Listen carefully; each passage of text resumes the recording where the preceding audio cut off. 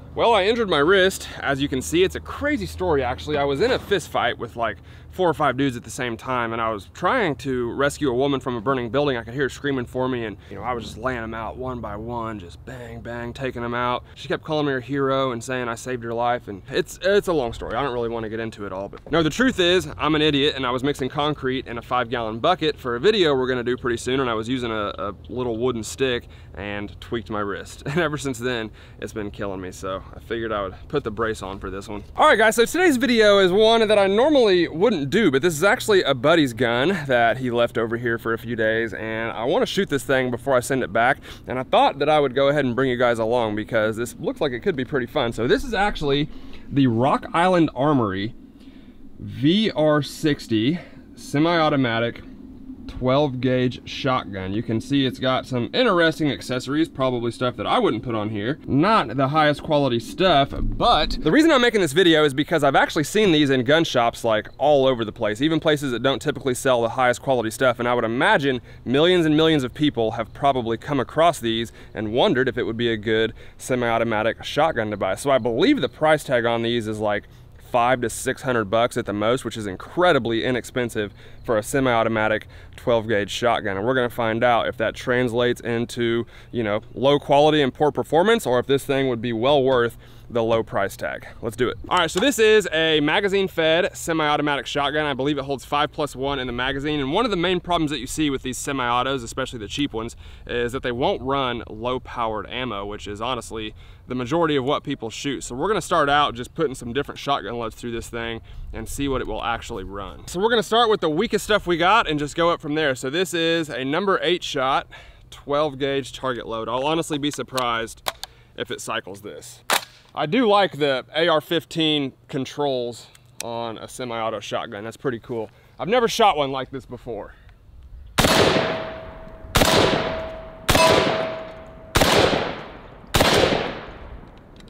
All right. Doesn't lock the bolt back, but it did cycle all 5 of those. It looks like the sight is really far to the right, so I got to hold to the left, but that actually felt pretty good. It didn't recoil very hard. It felt smooth. You can feel the bolt obviously clunking around because it is so big and heavy, but it cycled that number 8 shot no problem. I'm impressed. All right, now we're gonna try some pheasant loads. These are number 5 shot. Obviously you can see high brass, quite a bit more powerful than the last ones. Let's see. Looks like the batteries are dying in this crappy optic. Oh yeah.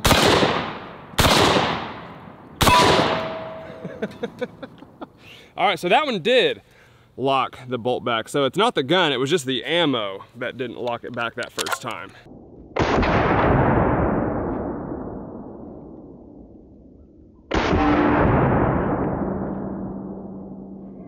So I took that optic off, it was just getting in the way, so we're gonna try point shooting this thing with only the front sight. So should be interesting, but next up, we're gonna try some number 4 buckshot. This is like a proper self-defense load, so should be quite a bit more powerful. I don't know, those pheasant loads were a huge jump up from the bird shot, so let's see.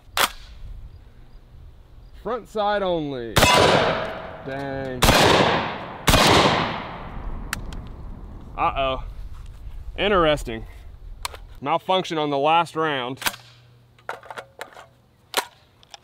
We'll go ahead and try to shoot it. I don't know if I'm hitting low or what. It's hard to tell, obviously. All right, so it cycled it and locked the bolt back as well. So it might have just been over-gassed and slammed the bolt to the rear too hard. I'm not really sure, but that was our very first malfunction. What do you say? Let's try one of our homemade exploding slugs. If it don't shoot these, I don't want it. Make sure I got to aim in the right spot on this one.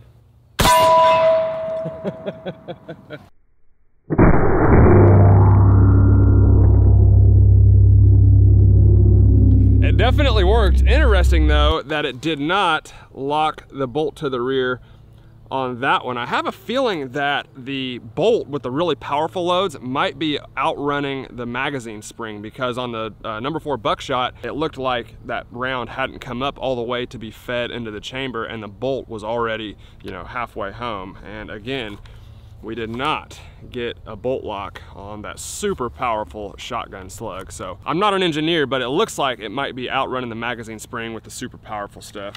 All right, let's see what kind of spread this thing has given us with some of these different loads back here at 10 yards away. We have a number 8 bird shot, a number 5 pheasant shot, a number 4 buckshot, and a double-aught buckshot. I got a multi-bullseye paper target there, and I guess I'm just gonna aim a little high and to the left since we're point shooting with our front sight here. Hopefully I hit him. Bird shot first.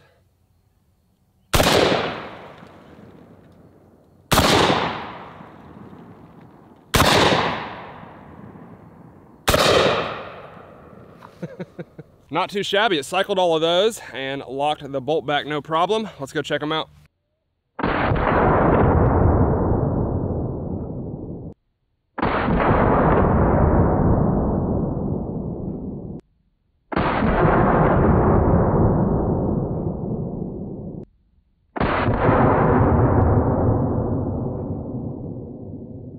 Honestly, I think if you accessorize that thing correctly and put some decent stuff on there, it would make it 10 times better and probably be an alright shotgun. It doesn't help having junky red dots and foregrips, and you really get what you pay for with that stuff. But here are our groups from 10 yards away. You can see our number 8 bird shot right here on the first target, and you can see it covered that whole 10-inch target or whatever it is pretty well. We even had some that kind of flew off of the sides there, but for the most part, most of those pellets are in that target. And then our number 5 pheasant load is right here, and you can see the holes from the pheasant load are definitely a little bit bigger than our number 8 shot. But once again, that one covered that target pretty much perfectly with not as many strays as the number 8 shot. And then our number 4 buckshot is down here, and I don't know if I put that one low or if that round is just hitting low, but it definitely went lower than all the others. And once again, pretty big group. I would say that's one of the bigger groups for sure. We even have some all the way down here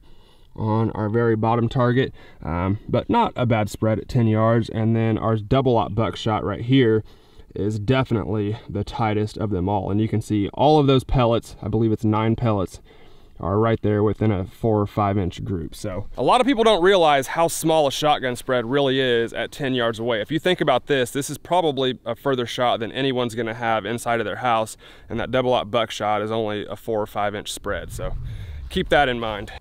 Shotguns and watermelons are always a good combination. Woo! Look at it raining watermelon juice. That is incredible. There's nothing like a 12 gauge shotgun to take out a watermelon.